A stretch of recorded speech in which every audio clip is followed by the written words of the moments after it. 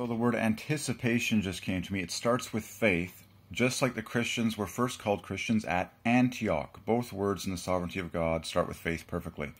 Okay, and I was feeling a nudge. I'm going to preach on this right now. The fourth before the fifth. Okay, at any time this happens in history, okay, the fourth is the day of faith, which is the day of anticipation. Okay, also known as the faith day, the day of expectation before the great fifth happens, which is always the day of joy. Okay, 5 is the number of joy. So this happened with the Passover, which was on the 14th. Okay, and they were full of anticipation. Okay, for what would happen that night. Okay, that they knew was going to be. And then the 15th is the joy day. So today is the 24th. Tomorrow will be the 25th, a great joy day. Okay, but the 24th, okay, and the 4th before the 5th is always a day of incredible anticipation. Faith is the twin of anticipation, is the twin of expectation. But it's a revelation from the Lord that anticipation begins with 44, faith mathematically. And this is confirmed by the fact, I've had this gem from the Lord so many times, but in the sovereignty of God, the Christians were first called Christian at Antioch. Done. Antioch begins with faith. Okay, Christian ends in faith. But Antioch begins with faith, and if you study early church history, straight from the book of Acts and beyond, using extra documents, it's amazing that Antioch literally was the headquarters of faith. It was literally like the hotspot of early Christian faith, where it's like every Christian, Paul would always come back to Antioch. Like on all his missionary journeys, he would come back to Antioch because it was like the refreshing ground. It was like the faith paradise of the then world, okay? So I'm here to preach to you the revelation, a double package here. So faith begins the word anticipation. There's the A-N-T-I, which adds perfectly to 44, which is faith. The disciples were first called Christians at Antioch, okay? That begins with faith, okay? A-N-T-I, and the word Christian ends in faith. And you can use a computer as I have to look up all the words in the dictionary that start with anti, and just marvel at what God has ordained, okay, at many of the things that make perfect sense for what people of faith stand against in this life, okay? Anti-abortion, anti-sin. You can, essentially, every form of anti-sin. Anyways, so, but back to, and then if you say anticipate, okay, that's a faith, love gem in order. Anticipate, okay? But back to today's date. Today's the 24th, before the 25th, okay? 5 is the number of joy, and 25 is 5 times 5, half a joy, okay?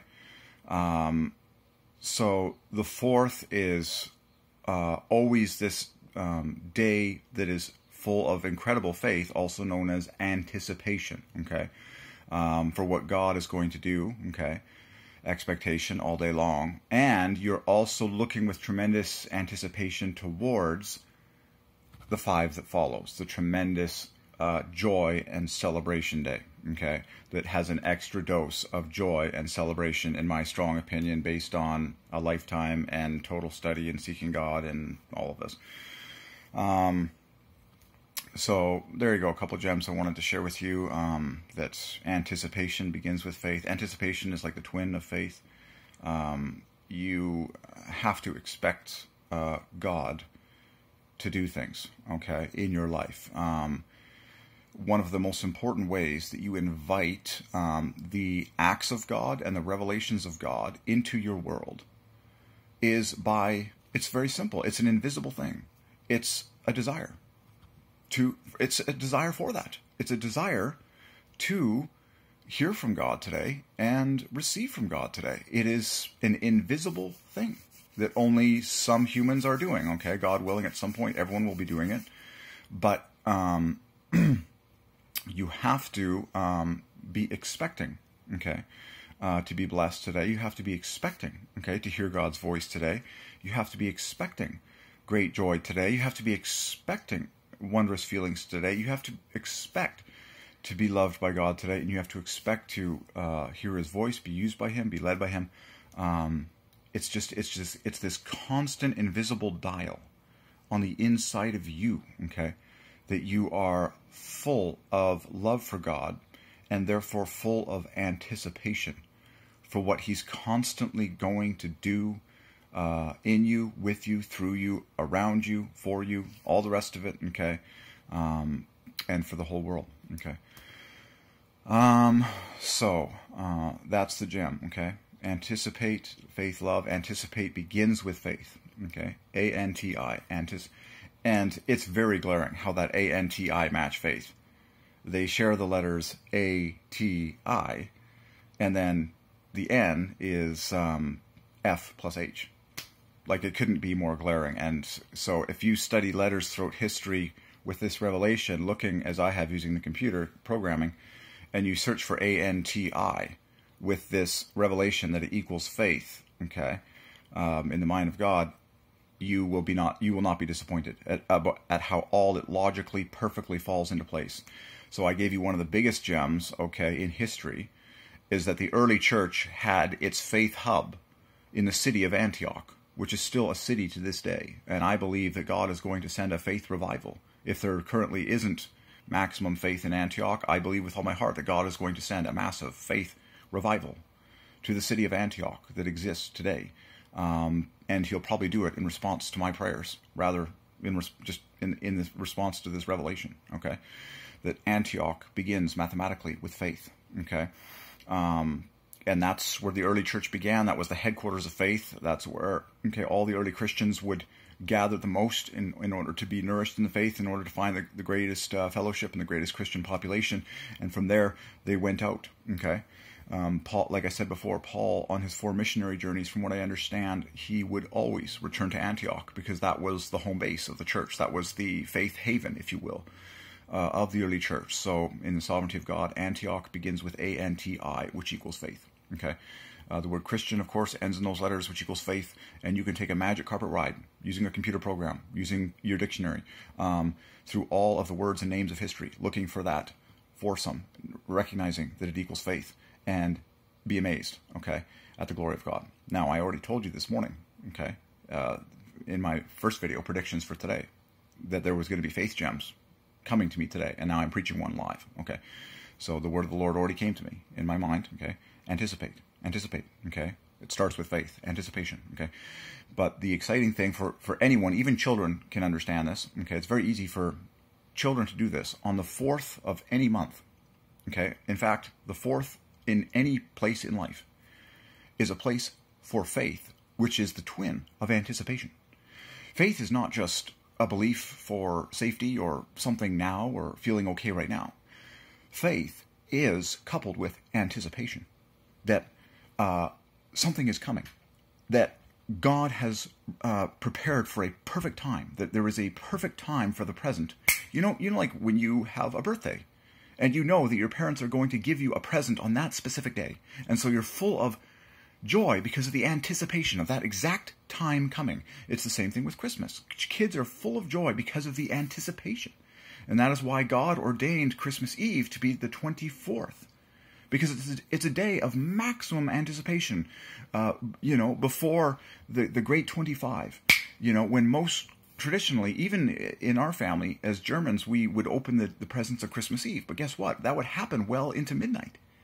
And so the anticipation, the maximum anticipation of the 4th, at midnight, it, bang, clicked into the sublime joy of the 5th, okay?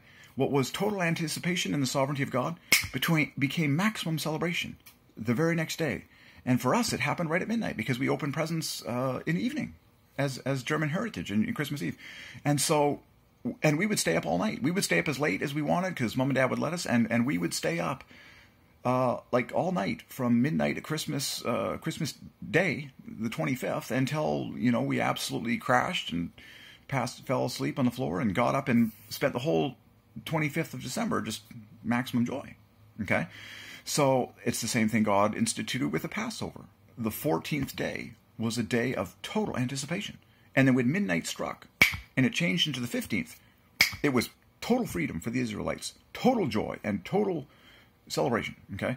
And you study all of history and the whole scripture with this in mind, and it's perfectly clear. So I'm telling you what God is saying to me right now on this 24th day of August, okay? And in fact, any 4th of the month. You can do this with the 4th of the month, you can do this with the 14th of the month, and you can do this with the 24th of the month, okay? It is a day of anticipation, okay? You see that? You see how it is a day of anticipation, okay, for not just for what's going to happen today, but particularly we are anticipating the tremendous joy of tomorrow, which is the 25th, okay? The joy day, okay? All right. I think I squeezed enough out of that one, okay? So anticipate begins with faith, A-N-T-I. The disciples were first called Christians at Antioch because of their faith, A-N-T-I. Go ahead as I did. Just go nuts, finding all the English word, finding all the strings in history that contain those letters with the meditation of faith in mind. You won't be disappointed. You'll just be like, oh my gosh, this is just logical dreamland. My entire all of history is making sense now. It's all this faith theme, okay, that runs straight through the cross of Calvary, that Jesus Christ died for us and that our faith saves us from our sin.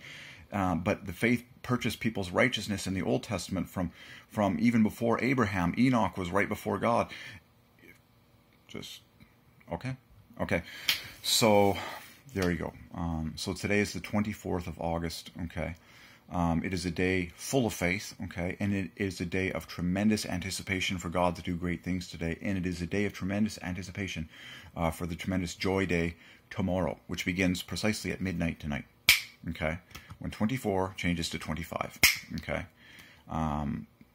God does this concept all through history. You know, a woman expecting to give birth. It's just escalating anticipation, okay, until finally the joy comes, okay. That's the message of any 4th that is about to turn into a 5th. 5, the number of joy, okay? Oh, that's good. Oh, praise God. Anticipate. So anticipate equals faith, followed by love. Faith, love. Anticipate.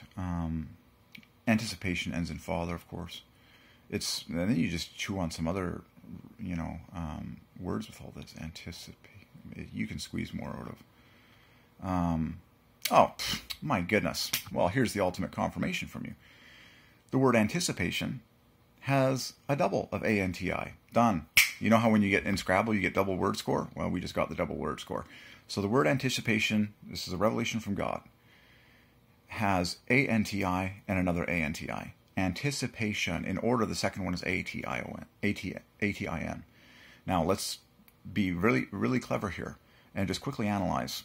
The word anticipation are the only double letters, the A and the N and the T and the I. There's a triple I. Okay, so there's a third I, and then what's left over? C-I-P, forgive me, folks. 28, the C-I-P and an O. Yeah, the C and the I and the P and an O. Which is 43. Okay, 1 point short of a triple faith, but the obvious is there. Okay, amazing. But the simple and plain fundamental revelation is you can't even say the word anticipate, anticipated, anticipates, anticipating without saying faith mathematically right at the front. 44, the great 44. Okay, so the average value of those 4 letters is, of course, 11, which is the root module of faith. Okay, so I said in your day, all day today, God's going to give you 11s. This applies to everyone worldwide. God speaks to everyone worldwide, and he does so for his own satisfaction. God is the mathematical perfectionist. Okay, and so I promise you, as more people study their day, today, August 24th, 2020, if they could actually memorize it and study it carefully, with Gematria, at the Gematria of everything that happens in their life, they would get tons of 11s, 22s, 33s, 44s, essentially multiples of 11, coming at them by God's sovereignty all day long today. Okay. All right. That's great. Faith anticipates. Now, if you say faith anticipates, the word anticipates starts with faith and it ends with TES, which is one of the most famous faith packages in history. They shall come from the east and the west and sit down with Abraham, who equals faith in the kingdom of heaven, Jesus said. And why the east and the west? Because the east and the west share the letters EST, which equals faith. Okay, so, and a host of other ESTs. Okay, the promised seed came from Abraham's testes. Faith. Okay, for the two of them. It's all perfect from beginning to end. This theme of faith that God is so proud of, that is so central to who God is. Okay, that He ordained every word, like the word testes, and every word under the sun, to perfectly add up to this faith theme. Okay, so there you go. Excellent. Congratulations on your enlightenment. So faith anticipates. Of course it does. The word anticipates starts with faith and ends with faith. The word expects contains the EST as well. And the sky's the limit. You can study more. Faith waits, W-A-T, contains a famous trio that equals faith. Faith hopes. Faith equals hope. Okay, I've said some very big ones there. Go ahead, go nuts. Okay.